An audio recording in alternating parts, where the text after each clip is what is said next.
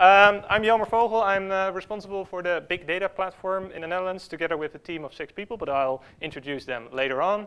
This is an actual picture of the big data cluster just after we moved it. It then counted 30 machines, but later on, more about that. So actually, we do 3 things within the big data team. First of all, we deliver a self-service platform, so everybody can actually get a login and use the data that's available on our platform to play with. And I would encourage all developers to do that as well, basically because it allows you to see what data is available and what you can do with data. Second thing, we import all big data at Sanoma. And big data, well, then we're talking about a couple of gigabytes a day. That's what we call big, but also some smaller data, something like 200 megabytes a day. We also import that. So all big data at Sanoma, preferably daily. And the third thing we do is we build common infrastructure. So the power plug you see on the left, that's basically what we're trying to achieve. So what we build is, for instance, top list APIs that allows you to show the last 10 minutes, what has been read the last 10 minutes. Or recommendation API together with the data science team. So at the end, what we actually want to achieve is actually we want to see the world from a user perspective. So we would like to create a picture that is the same for the users. So the users who use our pages, they see one page with content and ads, but we all get that different data, like small pieces, and we try to glue all those pieces together and create that user perspective. Now, how we're doing it, we're using 42 nodes.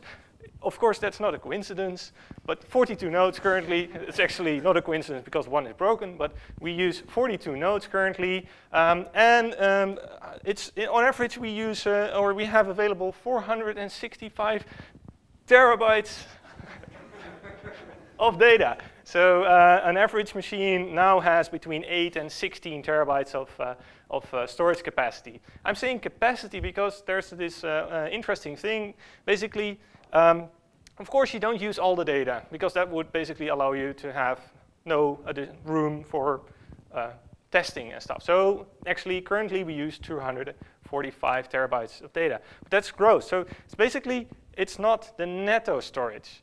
Because what Hadoop does is it actually makes 3 copies. Hadoop is the technology behind it. It actually makes 3 copies of all the data and stores it on different nodes, which allows you to basically work with the data in a very fast fashion because the data is local. But also, if you lose one machine, no worries, you still have 2 machines available. So in reality, it's actually 80 terabytes of data, which is then replicated 3 times throughout the cluster.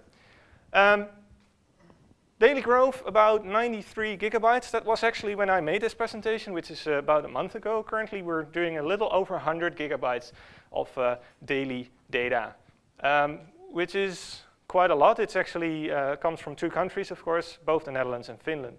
So it's advertising data and statistics. So it runs pretty fast. So 200 data processors. So basically getting the data in, transforming it, and also pushing it out to the different endpoints. And the 200 data processes, that's something we monitor on a daily basis. That's the team of 6 actually doing that. 200 data processes that roughly translate to 40 different data sources.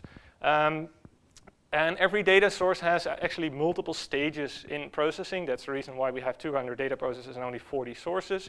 Of course, you first get the data in, and then actually transform it, and then you push it to the storage layer. Well, these are some of the sources. Most important for us here in the Netherlands are, for instance, Dart, Improved Digital, Motion, Sanoma Analytics, but also some data from Startpagina, Kieskeurig, Autotrader, EdTech in Finland. So it's quite diverse. It's both site data, so log data, but also data from our ad servers. On average, we have about 20 business analysts running directly on our platform. So they are using SQL queries to basically select data from our cluster. And this is actually excluding all the developers that are directly programming on top of Hadoop. Those 20 people are running about 600 queries weekly. Of course, some are pretty simple, but you also have the more complex with multiple joins. And some people just do select star. So that's also within this 600. And then, well, basically there's an interesting thing. You can basically see during the day when people do work. Of course, some people like Brian get to the office at 7 o'clock, and also the Finnish guys. And some people actually work late. And there's one guy actually doing stuff in the weekend. He's now a manager, and he's still doing stuff in the weekend. If you want to see it, there's a dashboard that shows you per user how often people use it. We have about 3,000 daily Hadoop jobs. So every query is divided into separate jobs. Every action we program for getting data onto the platform is actually cut up in multiple pieces. So 3,000 jobs running on a daily basis. Then, of course, we also have dashboards. So we provide ClickView, which runs dashboards. So we have 200 dashboards. We didn't actually build them ourselves. The business analysts did. They created the dashboards. And all of the processes also are there to fill the dashboards with information. And we also have a dashboard for the usage of our platform.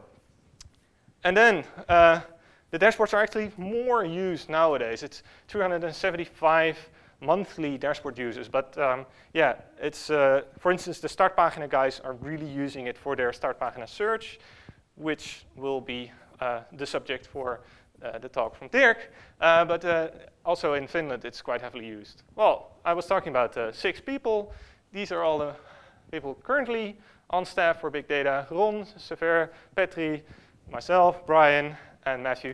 By the way, Petri and Matthew are actually in Finland, but they will be here during the hackathon on next Thursday.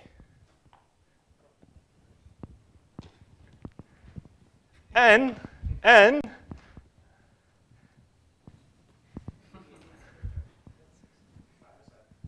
it got stuck.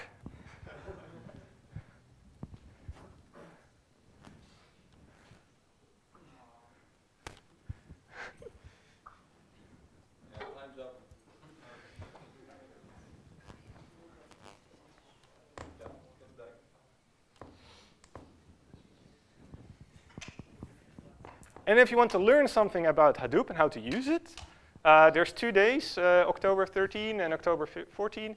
We're going to do a 2-day training session to work with Hadoop.